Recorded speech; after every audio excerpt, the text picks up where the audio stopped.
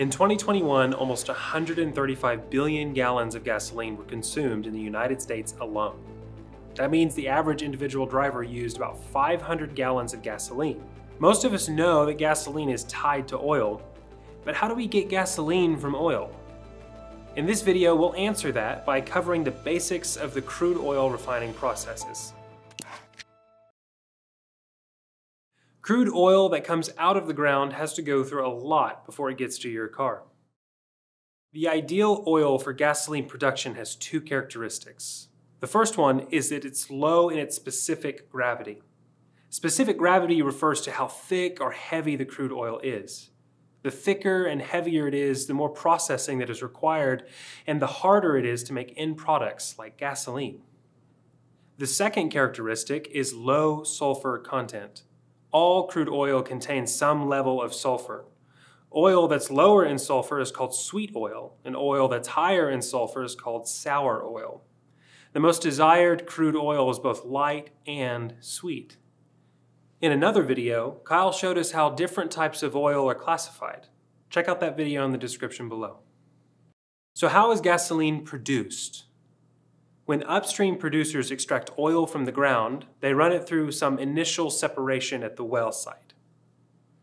Then, midstream companies pipe it downstream to large, multifaceted plants called oil refineries for further processing and separation. Every day, approximately 469 million gallons of oil are refined. A typical refinery runs 24 hours a day, 365 days a year, and requires many employees. It can occupy as much land as several hundred football fields. At a refinery, three primary processes take place: distillation, conversion, and treatment. During distillation, the oil is heated and separated. This is done in either crude towers or vacuum towers.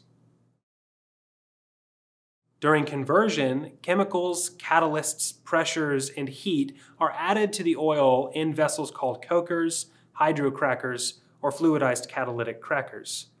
This process is used to crack the larger hydrocarbons into smaller ones. Say crack again. Crack. During treatment, or blending, the elements are blended together to make various types of products that are usable as engine fuel. The final products are then distributed by retailers as something you may recognize: high or low octane gasoline, diesel, biodiesel, or gasoline with ethanol. So, how much oil is used for gasoline?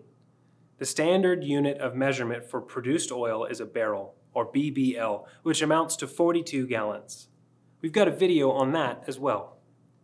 Of these 42 gallons, 20 gallons are used for gasoline, 12.5 are used for lower octane fuels such as diesel, 3.5 are used for jet fuel, and just under 6.5 are used for various petroleum products.